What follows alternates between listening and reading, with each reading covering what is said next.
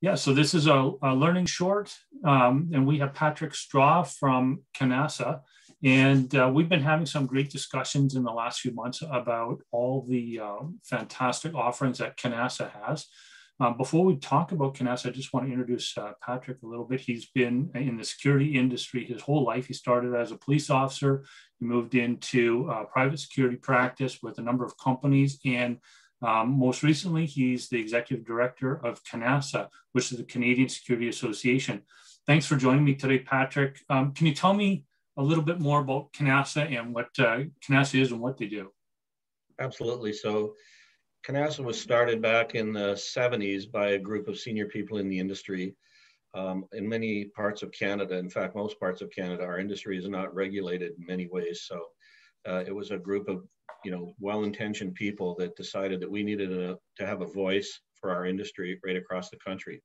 So over a lot of time and a lot of hard work, CANASA has grown to be a national organization. We represent about 1,000 security companies across Canada. We have a few primary objectives as an association. One of them is that we work very closely with the authorities having jurisdiction as representatives of our industry. So, for example, I sit on the private sector liaison for the Canadian Association of Chiefs of Police, the Ontario Association of Chiefs of Police, and we work with any of the provincial solicitor generals when there's issues regarding alarm policies and security policies to try to have a voice so that our members are represented correctly. Secondly, we work on educational resources. Because our industry is generally not regarded as a trade, we have a huge problem right now right across Canada. If I had 100 guys that were skilled technicians, I could retire on the amount of money that I could broker them for, because there's simply, everybody's got tons of work and there's not enough skilled people. So we're working with colleges in different provinces. We're about to launch a security technician course at Conestoga College in Waterloo, which is a big win for us. We also have an online course, which we've just upgraded, the ATC course, which is the Alarm Technicians course. It's sponsored by CANASA. And we try to provide educational opportunities. Obviously, with COVID for the last little bit, it's been very restrictive. So we have done a lot of stuff online, but we provide events with guest speakers and learning opportunities and training opportunities. So, I mean, and then the third part of it is sort of the social aspect of it. You're in an industry with a lot of medium to small businesses. They work by themselves. They don't really feel like they're part of something. And so we have some great regional councils right across the country. We have committees that work on different things like membership, education, government relations. And yeah, we have a really, really great unification of our industry. And when COVID started, it really came to the forefront, the amount of Zoom calls we were doing weekly with, for example, our monitoring station group, where big companies were helping small companies working on best practices. We publish a lot of information on best practices for a variety of different security protocols. And that, in kind of a nutshell, is what we're all about. Yeah, it's in our discussions, I've really found that CANASA is quite a spectacular national organization in that respect. But we've had talks about, some of the different systems and alarm systems and this kind of stuff in the last few months. And there is some information that'd be super valuable for jewelers. In particular, what would be the most reliable type of system for a jeweler to get? Not brand specific, but components in particular. Very confusing for people that aren't in our industry, and it's something that even when I used to train young guys coming into the business to get their head around what it is. So in Canada, most high security facilities, which a jewelry store would obviously be considered, have requirements for their security as dictated by their insurance company. So Underwriters Laboratory of Canada, which is kind of the governing body of that, they've just finished also writing standards, which I was involved with for the cannabis industry on behalf of Health Canada. So what happens is when a man or a woman is opening a jewelry store, they want to have insurance. And in most cases, the insurance companies will specifically lay out what type of system they could get. And it's based on ULC designations. So it doesn't describe the equipment that they are supposed to use, but it decides exactly what kind of equipment it should be, and it's fairly detailed in how the equipment should be applied. Where it's very confusing is that people say ULC approved.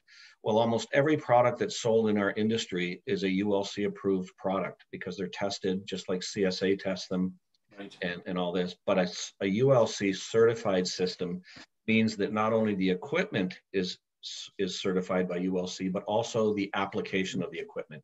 Right. So when I used to sell ULC systems to pharmaceutical logistic facilities, I'd get an 8-page report from their insurance company, or in some cases I already knew after I had a lot of experience, and I would have to design a security system that met these requirements.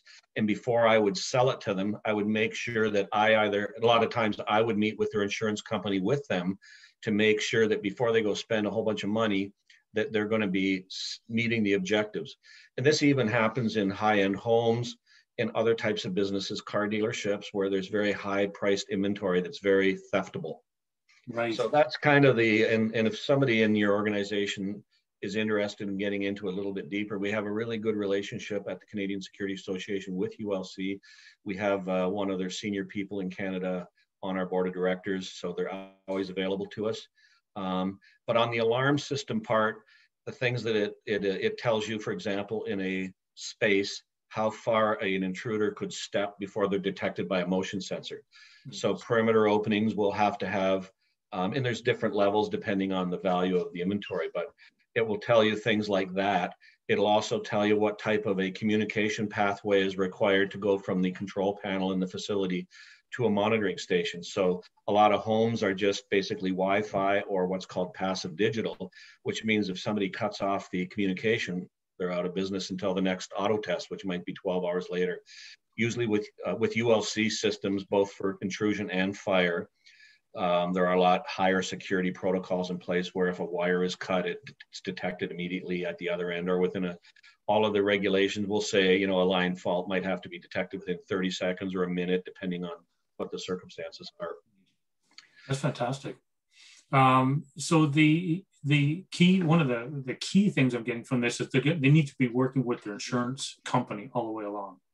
Yeah, so alarm companies that sell ULC are certified. They're certified ULC approved alarm companies. So there's lots of alarm companies that do fantastic work, but in order to become certified, you have to have inspections done on some of your installations. You have to keep a very detailed paper trail on your files so that they can come in once a year, and they can not only audit your files on your ULC approved systems, but they might want to see printouts from your monitoring station computer showing how alarm systems were processed in the event of an alarm that might have happened at any time since the last time you were inspected. So the first thing for a jeweler is you find out what your insurance company's requirements are, and then you need to find a ULC approved security company to quote on it.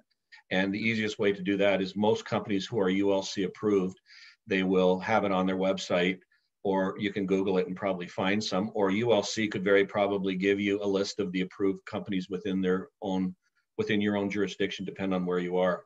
Right. Where you have to be careful, though, is that a lot of the companies that are using ULC approved monitoring stations, the systems themselves are not ULC approved, but they always advertise that your house will be monitored in a ULC approved monitoring station, which is fantastic because that means that the monitoring station is guaranteed to be following the highest standards of how they process alarms, but that alarm system doesn't meet the same standards as a high security one that would go in a jewelry facility. So you want to be making sure that not only the component parts are ULC, but also the monitoring is everything from A to Z is ULC.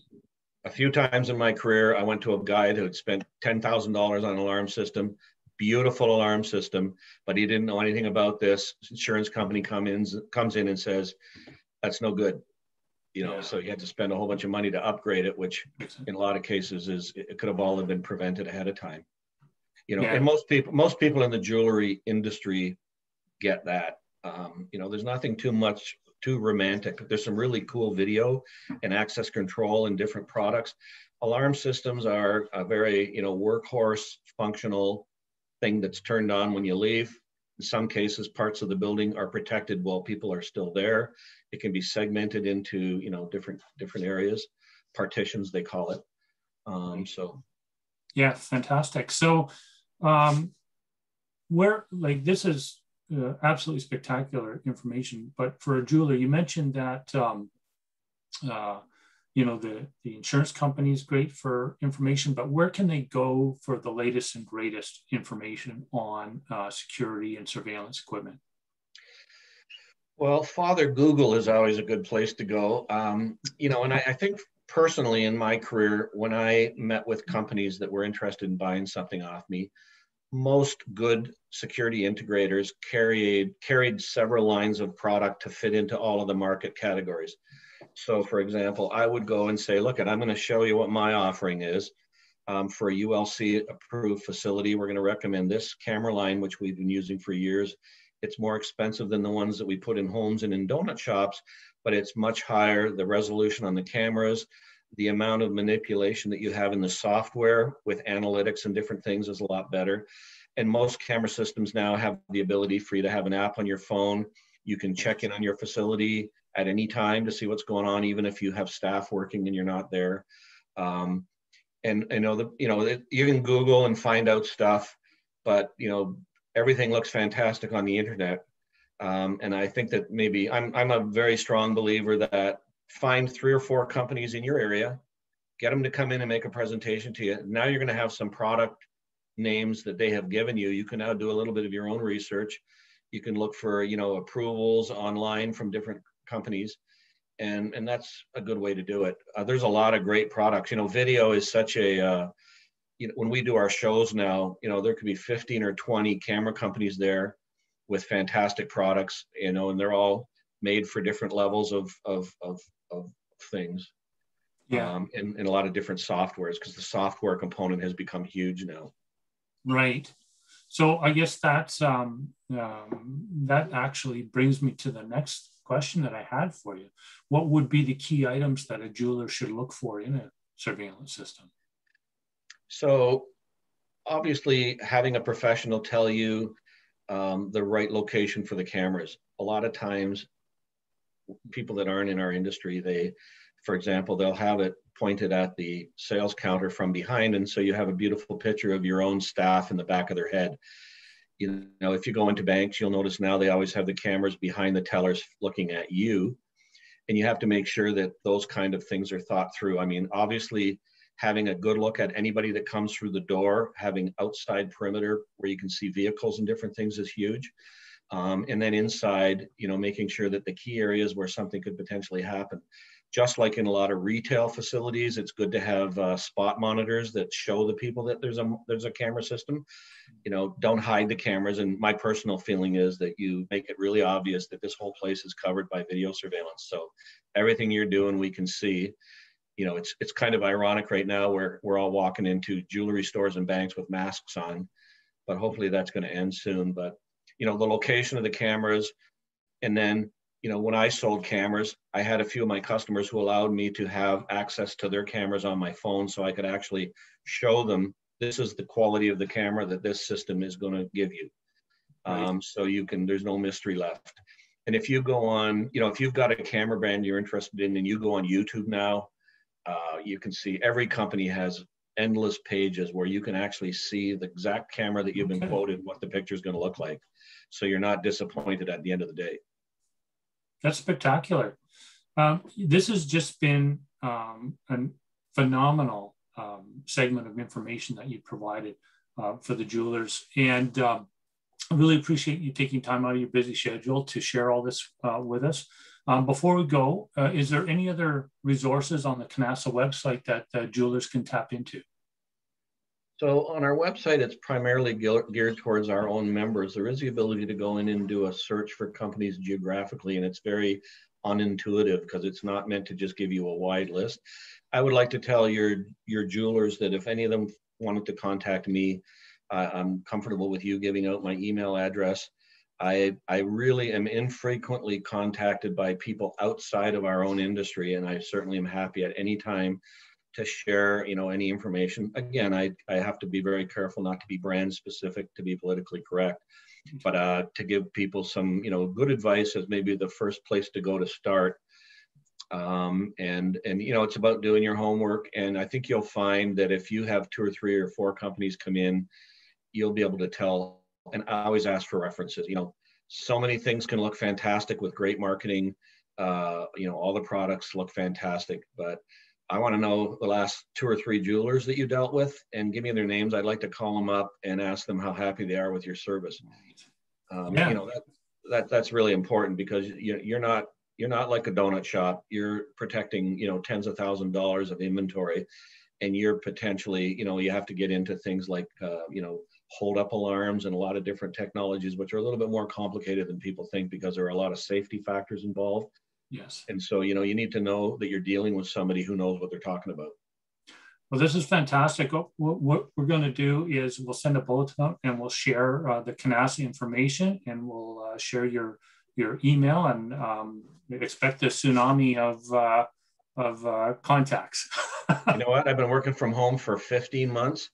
I would love a tsunami of contacts from the jewelry industry. That would be just fine.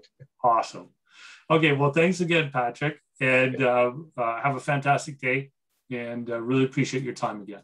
So just one last thing, Kelly, and I really appreciate you guys introducing us to your membership, is that when we do have our in-person shows, which this in 2022 will probably be Laval, BC, or Vancouver, and then Toronto, you and your colleagues from your organization are more than welcome. Make sure you reach out to me. I'll get you passes. That's and you fantastic. Can come in and do a walkabout. It'll give you a pretty eye opener about all the stuff that's available. That's absolutely a fantastic offer. Thanks, Patrick. And of course, everybody's going to see this as well. We'll share that with everybody as well. Have a fantastic day, and we'll talk soon. Yeah, thank you very much. I enjoyed it. Hey, that was awesome.